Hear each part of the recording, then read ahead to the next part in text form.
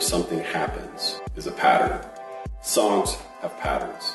Back in school, they taught you, here's what the elements of a story, good story, are. Patterns are ways or examples that show you how to do things, that you can grab onto, that you can emulate or avoid. For me, my whole life, I've really been interested in learning from other people. So that may be a mentor, that may be through just paying attention to somebody else that, in a sense, curating, right? Curating life, like going, wow, where's the magic? Where is the wisdom? Where is the person that's really doing something amazing?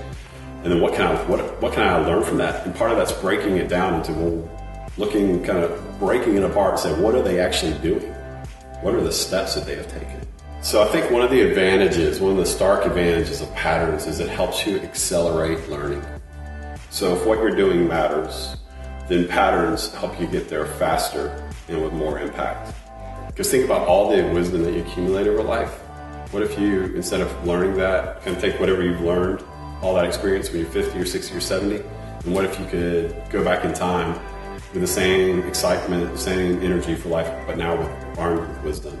You probably could go further. So some people think that their ideas have never been attempted before, which I guess there can be an excitement in that, right? I'm going to do something that's never done before, and in a sense that's probably true. There may be times when there's a characteristic specifically of what you're trying to do may not be done in exactly the same way. However, there are elements and essence of what you're doing. Again, breaking it apart, and you kind of go, yeah, this has been done by somebody, this has been done by somebody, and you can learn from the paths of other people.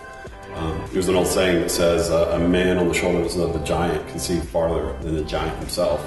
So the giants that have come before us, we don't need to kind of be a giant. We just have the humility to learn from other people, to kind of go ask for help, to be able to share your story with other people and listen to their story. So if you think about business models, there are business patterns. In the world of investing, there are investing patterns. There's not just one way to invest, but when you start learning them, you start seeing common themes come up.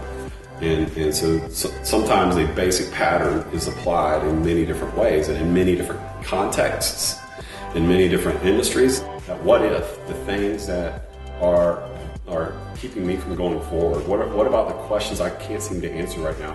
Like, what if I just was confident that there was an answer, that I just need to keep searching? Like the idea that whatever I'm facing, the answer is either with a person or it's in a book somewhere. Somebody's already been through this movie before me.